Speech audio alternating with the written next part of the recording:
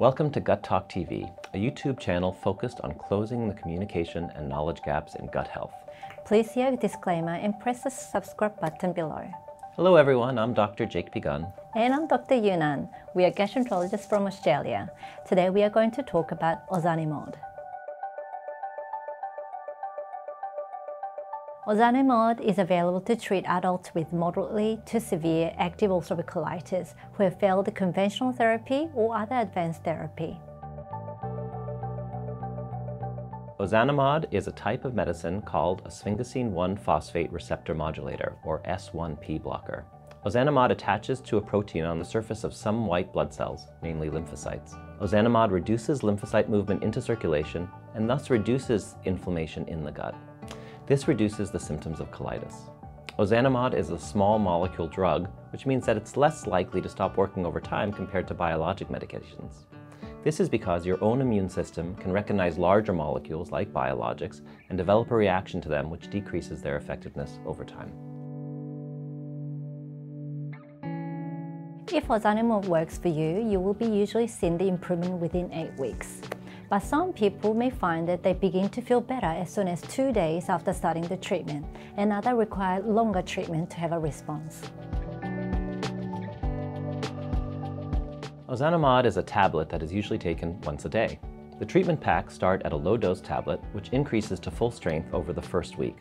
If you miss more than one dose during the first 2 weeks of treatment, you may need to restart the starter dose pack. Contact your IBD team if this happens. If the treatment works, you will continue once-a-day maintenance therapy. Try to take your tablet at a similar time every day. You can take it with or without food. Like all drugs, Ozanimod can have unwanted side effects, although not everyone will get them. Some side effects may be quite mild and go away on its own. Any medication can cause allergic reactions such as rash or difficulty breathing or swallowing. Because Ozanimod affects the way your immune system works, by decreasing the number of circulating white blood cells, you may be more likely to get infection. Even a mild infection such as cold or sore throat could develop into a more serious illness. To reduce the risk, have the annual flu vaccination and try to avoid close contact with the people who have infections. Your treatment team can recommend you to briefly ceasing the medication when you get this infection. Ozanimod may increase the risk of skin cancer. You should protect your skin from the sun by wearing protective clothing, and applying sunscreen regularly and staying in the shade can protect your skin.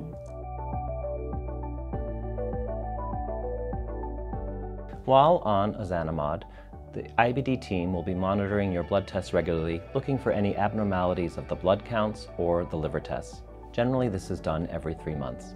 In addition, because some patients can have a reaction to the Ozanimod with respect to their heart rate, a baseline ECG is required before you start the medication, and if you have any cardiac symptoms while on the medication. In some high-risk patients, there may be a concern about eye complaints, and if you have any eye symptoms, tell your IBD team because they may recommend a specific type of eye exam.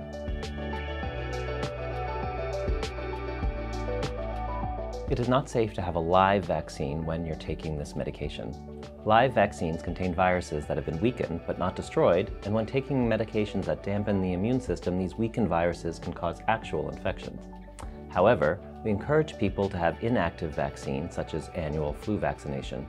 In the setting of the COVID pandemic, we also encourage people to have COVID vaccination according to the recommendations.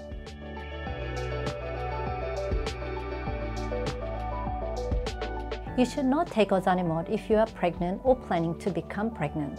Ozanimod can't be taken in pregnancy because of the risk of damage to the developing baby.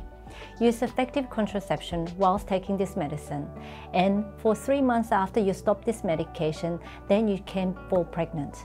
If you do become pregnant while on this medication, you should stop the medication and discuss with the treating team immediately. It's not yet known whether Ozanimod is present in a breast milk, so as a precaution, you should avoid breastfeeding. Thank you for watching this episode. We hopefully you found it useful. If you have any questions or comments, please leave them in the comments box below. Thank you.